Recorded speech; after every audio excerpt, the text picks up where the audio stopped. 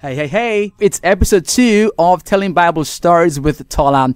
I dropped the first one last week and the feedback has been great.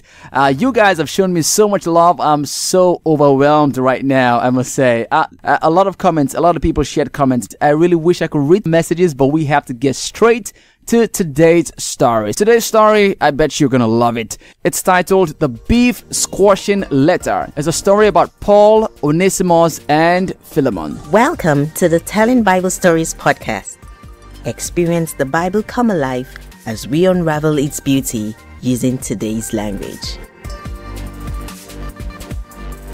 And now, your storyteller, TOLA Omoniyi.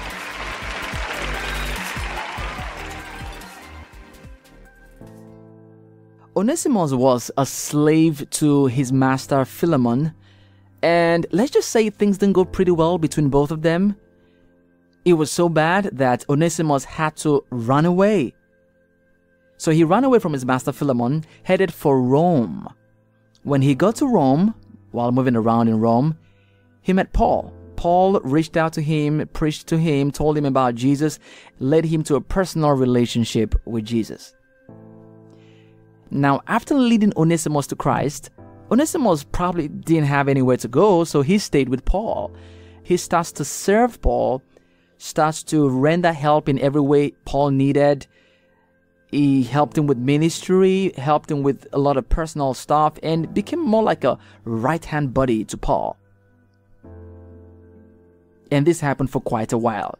But eventually, because he opened up to Paul and Paul knew about everything that was up with him before the point when he met him, eventually Paul is like, you know what, boy? You gotta go back. You have to go back to your master. You are a runaway slave and you have to do what's right. You have to go back to your master. Now, here is the dicey part of this relationship. His master Philemon happens to be a personal friend to Paul. Look at that. So this is a triangle relationship here.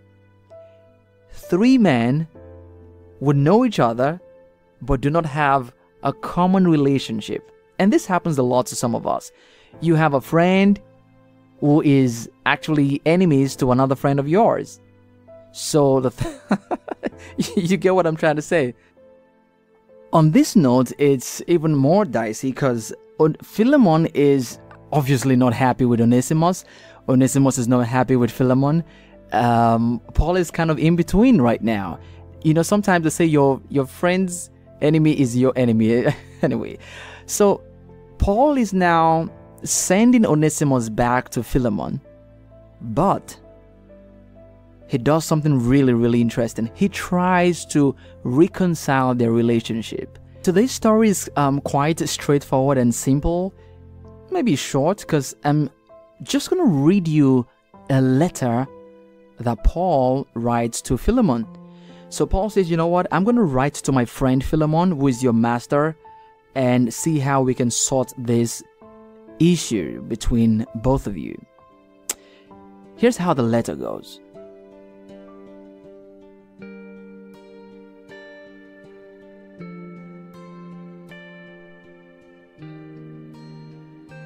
Philemon, my dear friend, greetings to you, your family, and the church that meets in your home.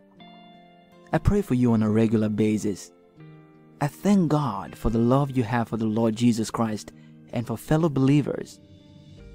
Those who meet you are encouraged in their faith. Dear brother, you know me. I don't normally hesitate in telling you what is right and wrong. I am usually quick in reminding you of your duties in Christ. But this time, I'm not going to do that. Instead, I'm going to beg. Now picture this in your mind. I'm an old man who is in prison for the cause of Jesus Christ. In my weakness, God sent me a helper, Onesimus, a man who caused you pain and grief. But God sent him to me and I was able to introduce him to Jesus. He yielded his life to Christ and then he became a very valuable person to me. He became invaluable to me, as a matter of fact. And he has really helped me. In a way, I can almost say it's like you sent him here to help me because you couldn't come yourself. I don't know how I can carry on without him, but he and I both know he should go back to you. He was helping me in your stead, but we didn't have your permission. Listen, he was a worthless slave when he ran away from you. Now he's coming back as a valuable brother in Christ, a co-worker in the ministry, and a dear friend of mine. Please receive him back in love. Oh, concerning those things I stole from you, put those on my account. Here, I will pick up the quill and write this in my own handwriting. I, Paul, will repay you. I want to remind you of the fact that you actually owe me your own very life. Please receive him as if you were receiving me. You'll bring joy to my life when I hear how you've accepted Onesimus back into your life and into your home. But what am I even talking about? I know you'll do this and even more. I trust you, Philemon. You're my guy. By the way, prepare your guest room for me. I know you've been praying. I'll be set free and come back to visit you. And I think God is going to answer your prayers really soon. So expect me home. Greet all my good friends who are out there with you. And may the grace of our Lord Jesus Christ be with you. Paul.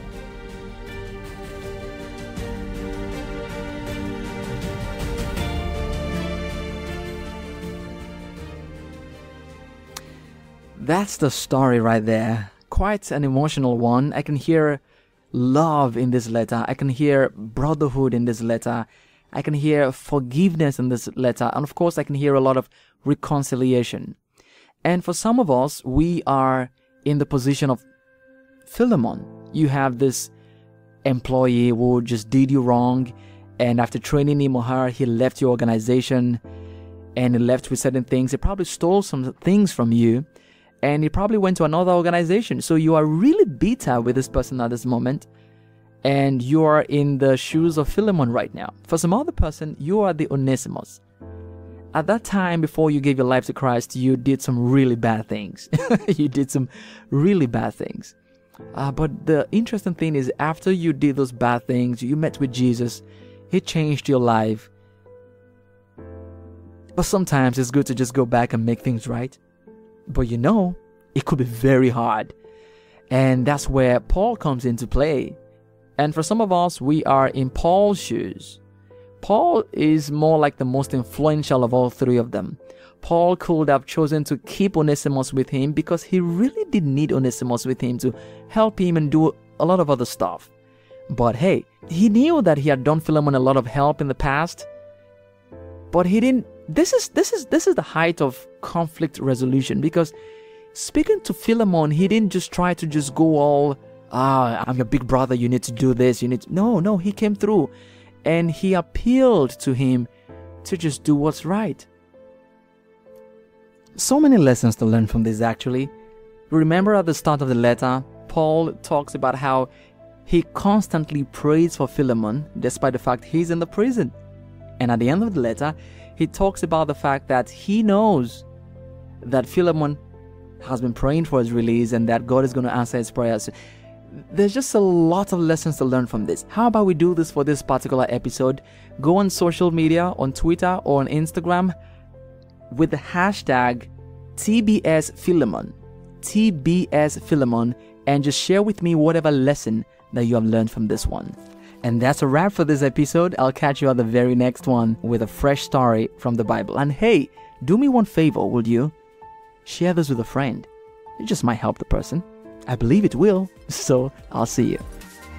Thank you for listening. We hope you enjoyed every bit of today's Telling Bible Stories with TOLA. Do remember to subscribe and share with your friends.